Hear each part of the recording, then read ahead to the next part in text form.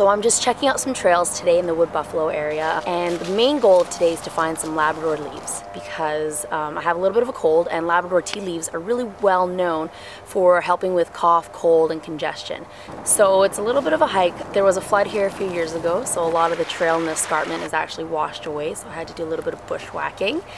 But I think I'm on the right track because I'm starting to see signs of some of the tea leaves. It's not quite the season, but I'm really hoping to clear up this cough and congestion, so we'll be making some tea later today.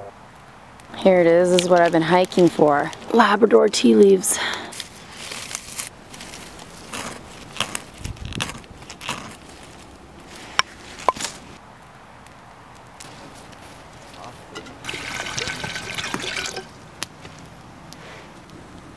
Today I'm using the Woods fire starter sticks and the Woods steel coffee pot to make some tea using Labrador leaves I've collected from my local trails.